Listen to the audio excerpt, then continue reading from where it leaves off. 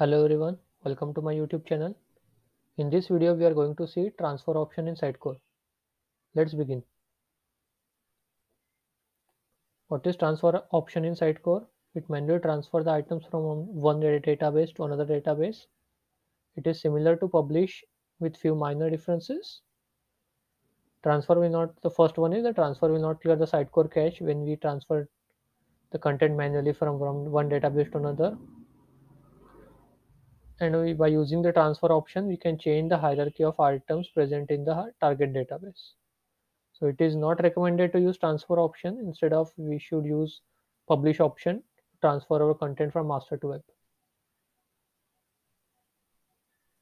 These are the scenarios where we might use transfer option.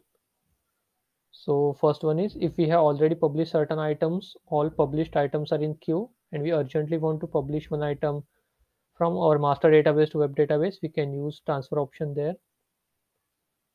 Also, if you want to change the item hierarchy in target database, we can use this transfer option.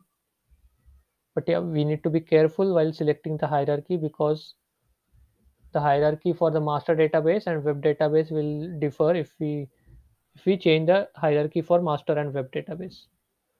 So generally we try to avoid this, but in some circumstances we can use transfer option.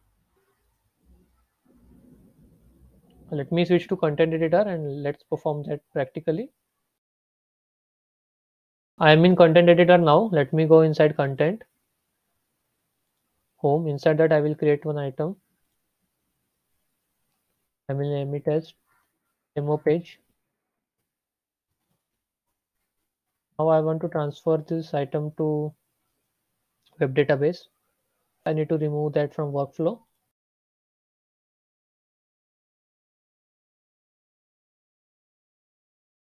Now we need to transfer the item to our web database. So I will right click on this page, item demo page, click on copying, and here we have this transfer option.